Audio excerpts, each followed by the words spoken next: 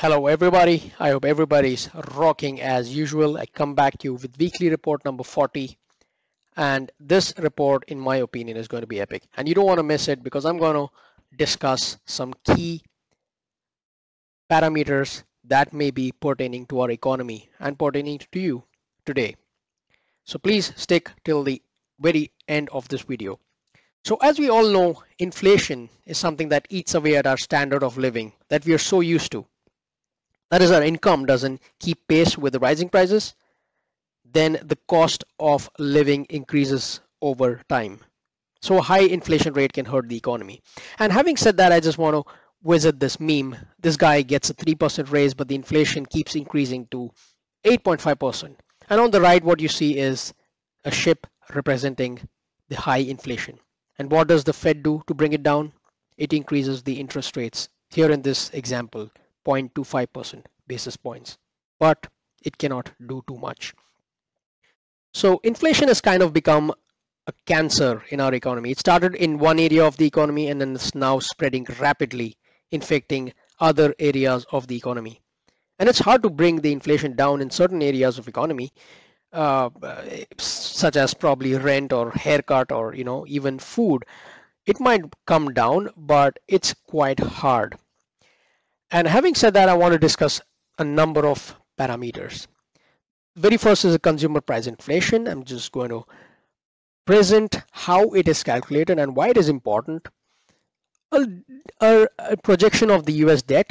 So if I were to say, hey, the debt was about $10 billion in Obama times back in 2011. Today it stands at $30 trillion in 2022. What is the projection for, let's say, 2025?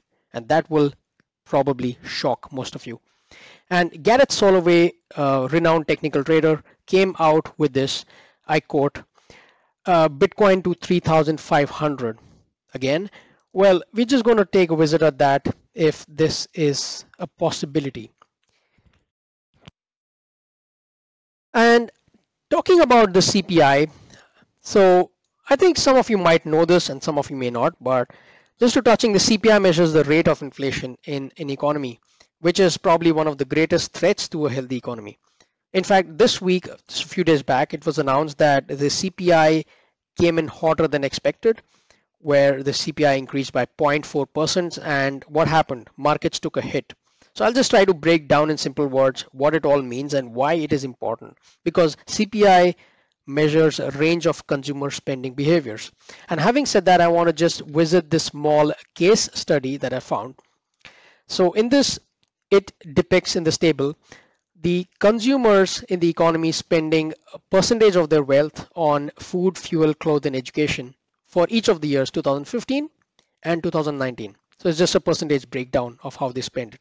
So what CPI really measures is how much the consumer spending increased or decreased between the 2 years. So 2015 is the base year and 2019 is the target year. So we want to find out how the consumer pricing index has changed between the 2 years. So it's very simple. All we do is just take a weighted average of 2015 numbers, just multiply, add, and divide these numbers. And the same thing we do with 2019, the two columns that are highlighted. So we get two numbers. For the base year, we had the average spending was about $43, and for the given year, in this case 2019, the average spending is $48. So how do we measure CPI? Very simple. Just divide this number by this number and multiply by 100. So in a crux, what this means is between 2015 and 19, the average price the consumer spent in the economy increased by 13.14%. And that is as simple as it is. So having said that, now that you know what CPI is, I just want to dive into the charts quickly.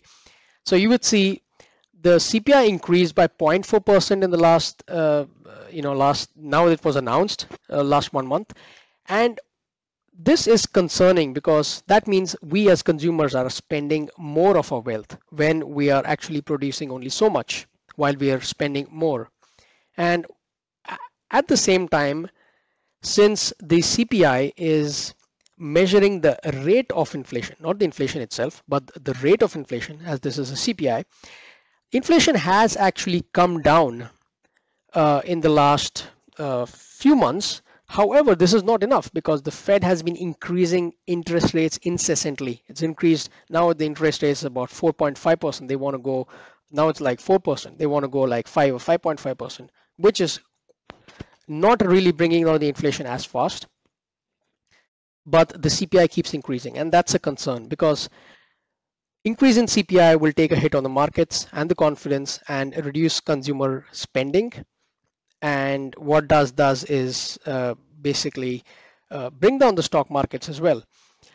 And I just want to touch upon a little bit about the US debt, where we stand in that.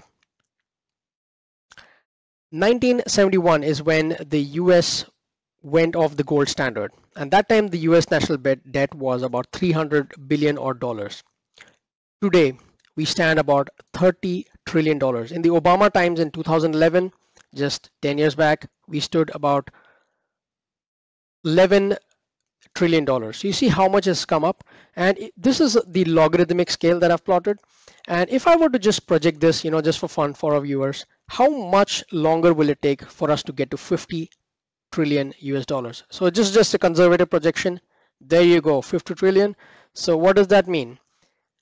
Well, in another 4 years, not 10 years, another 4 years, 3 to 4 years, we are already there in 50 trillion. And this is rather, very conservative. The way it is going, it's crazy. So I want to dive into the, these three things, the debt, the CPI, and the inflation is like what the economists and the Fed sees to, see how the economy works and what they can do with it to fix it. But unfortunately, it doesn't seem fixable. And having said that, I just want to get into the crypto charts. Last time I touched upon, if you saw the last video from this channel, is that this period of volatility is similar to a couple of periods of volatility in the past, as you can see. So anything can happen. Well, moving on to the total crypto cap, you would see that we are sticking around $880 billion, which is pretty much the same as the 2017 bull market tops. And talking about the BTC USD chart, I have drawn some regression bands for the history of bull bear cycles we have seen in Bitcoin. Here we see a draw from the top to the bottom of this bull bear cycle, and you see this pattern, and right now we are consolidating in this zone I marked as A. And here in this zone, Bitcoin trends in this $19,000, not doing too much activity. RSI is super low, relative strength index. It's actually very, very stable, not seen in the history of Bitcoin this way. And if you see like the past, the 2017-18 bear cycle, again drawing the regression bands, which is nothing but the standard deviation between the two bands.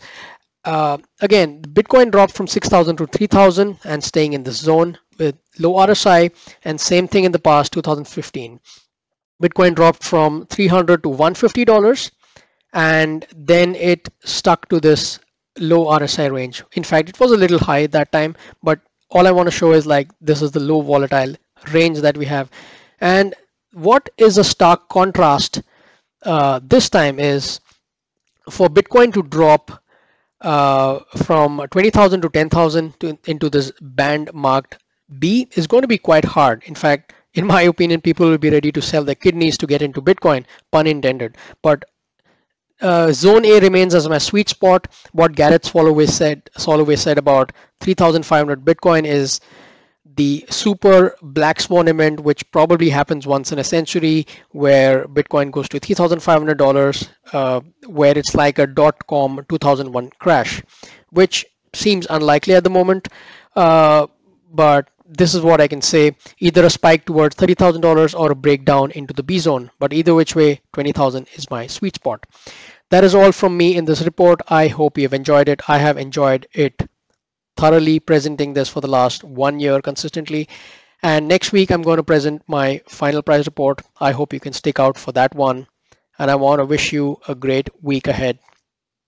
Ciao.